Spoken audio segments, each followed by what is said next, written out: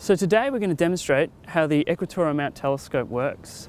Unlike the Dobsonian mount, which we can put down anywhere we like and just augment, changing the altitude and azimuth angles, this telescope uses the celestial coordinates and requires more care.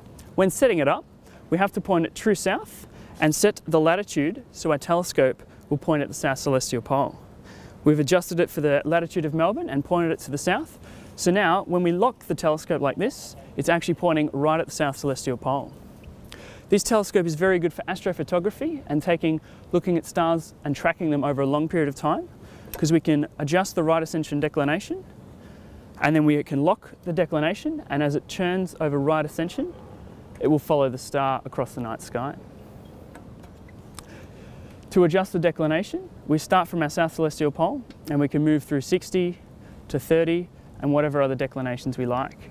And then when we lock that, we can change the right ascension and watch how it tracks the star as it will go around in the celestial sphere. Now this telescope is the fork mount, equatorial mount.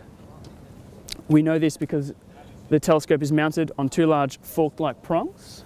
The alternative to this is the German mount. Now the German mount contains, instead of the fork, a large telescope on the top here, and then the counterweight and rod going through down the bottom, much like you see in the diagram. Now this telescope, just like the fork mount, moves in the same way. So as we change the declination, it will rotate across that way, and as we change the right ascension, it will rotate around as well, with the counterweight balancing it so it doesn't fall over. That's mostly it about the equatorial mount. These are great for astrophotography and anyone who's interested in automating their telescope for amateur astronomy.